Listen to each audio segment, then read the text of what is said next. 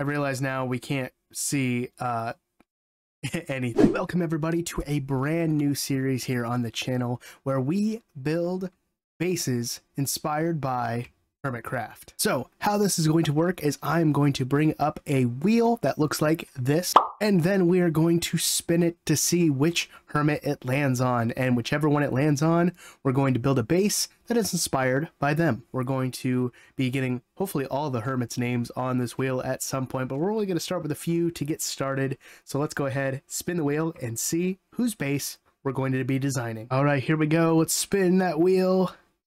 Who are we going to get?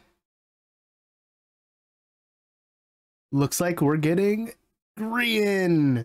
All right, let's find a place to build it and do some research and see what we can come up with for Grian. This actually looks like a pretty good spot, and I really love this little entrance down to this cave because I think we could put a secret lair down here as well. Not sure why Grian really needs a secret lair. It's not like he's a superhero of any sort. First, I started off with a little terraforming, covering up the hole to the cave and making room for the start of the base. Then I began to work on the front entrance of the base, making a hobbit hole style design which calls back to Grian's Season 7 starter base. Inspiration for this was also taken from our friend Gold Robin's hobbit hole design. Next, I made a little area to house some crops.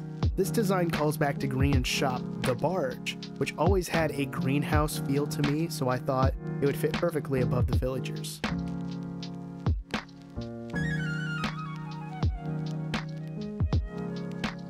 Then, after adding the villagers for a small trading spot, I built a small custom tree with some foliage around it for some more decoration. Finally, I added a small custom path to the front door before I worked on the interior. This was so much fun to build, and it actually came together a lot faster than I thought.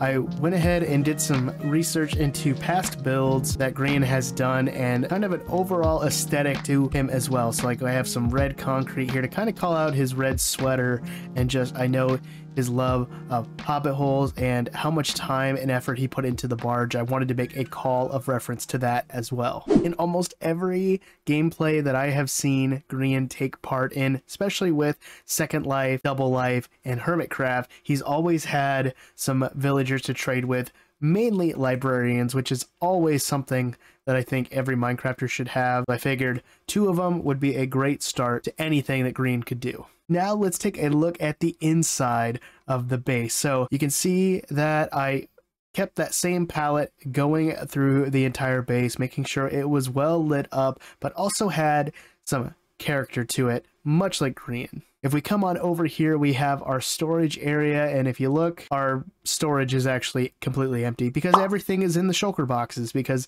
if there's one thing I know about Grian is that he usually has a chest monster somewhere in his base. He's been really good about organizing stuff in most recent seasons, but Grian always has a chest monster, and you know, it's something I always enjoy seeing. Let's also not forget about the love that Grian has for one of his good friends, Mumbo. I had to kind of throw a Mumbo face in this base, and I thought, what better place to put it than in the carpet right when you walk in? It's one of the first things you see. I may have also put it in the ceiling. So we come on up here, we have the bedroom area, which just has some furnaces and some armor stands to just kind of have some extra storage. But the main thing of this room that I really felt was very Grian is having Pesky Bird. And what better way to celebrate having Pesky Bird than loading up the jukebox and letting the bird dance? Definitely seems exactly like something Grian would do. With everything in the base, there is definitely one thing that I could not forget. This may look like a normal bookshelf. If we flip this switch, we have our secret entrance, and if we pop on down, we enter in.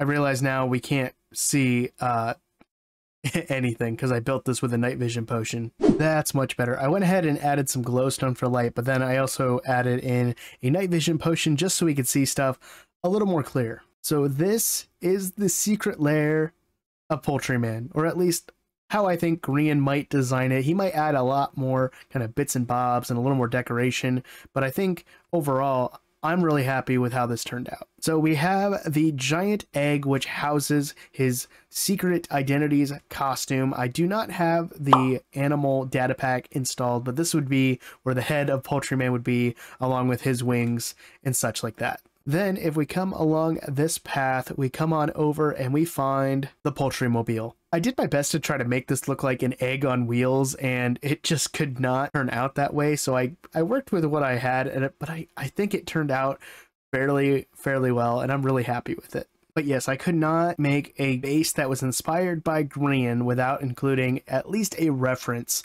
to Poultryman, because that's one of my favorite storylines that he has done, and I kind of hope he brings it back in a future season of Hermitcraft. But please let me know in the comments down below, what was your favorite part about this base? I will tell you, my favorite part was definitely getting to build the outside and getting to play around with the interior. I don't do interiors a whole lot. I like building structures and kind of leaving the inspiration of the interior up to whoever decides to build it, but it was a lot of fun getting to do this and playing around with some ideas from one of my favorite YouTubers out there. Let me know in the comments down below, what was your favorite part? Alright guys, that is all the time I have for today. If you guys like this video, hit that like button, hit that subscribe button if you want to see more, because I plan on doing more of these as well. But I'm gonna get on out of here. All the links to my social media are in the description down below, and I'll see you guys in the next one. Always remember, the most important thing is to be odd and wash your hands. Peace, guys.